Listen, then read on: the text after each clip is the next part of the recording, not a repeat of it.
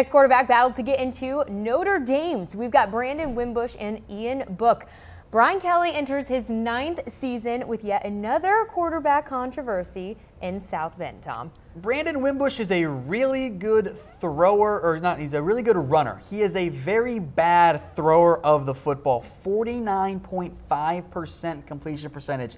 That's horrifically bad. Now it's okay because he ran for a ton of yards as well and had a bunch of rushing touchdowns, but he couldn't really throw the football. And the hope is that now he takes a step forward on that end, but he is very raw as a passer. But we knew that coming in. And I think the reason Ian Book is getting some consideration here is because of what happened in the Citrus Bowl. And in that bowl game, Ian Book was 14 of 19, 2 TDs and an interception, and he helped lead Notre Dame past LSU.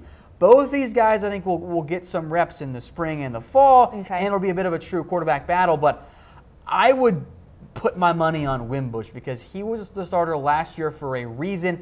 Yes, he's not the same dynamic passer, but Notre Dame now uses a lot of key cogs in their ground game. Josh Adams is gone, most notably.